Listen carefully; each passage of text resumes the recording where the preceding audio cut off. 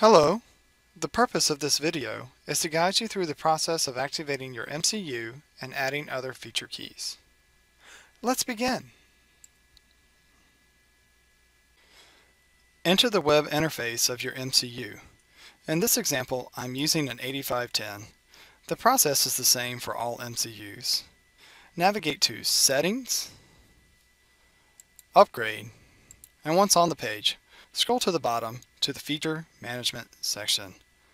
All activation keys are added in the Feature Management section at the bottom of the page. Now in this example, the device is already activated, as we can see here. That's okay. We can still demonstrate the procedure. If it were not activated, you will see a warning at the top of this page stating, "Product not activated. Activation key required." Let's start by adding the product activation key. I previously received an activation key from an email sent by licensing. Here's an example of a licensing email. Note, these are not the keys I'm going to use for my MCU, but this is how all licensing emails look for an MCU.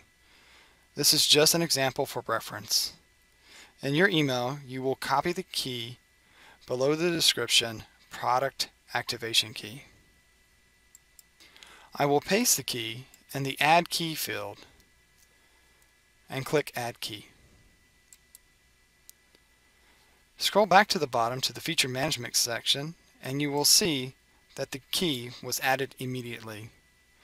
No reboot is required. This means the key was installed successfully.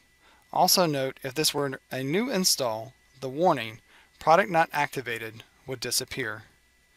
The process is the same for other feature keys.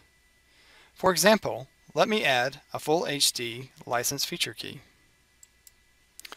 I will paste it in the Add Key field just as before and click Add Key.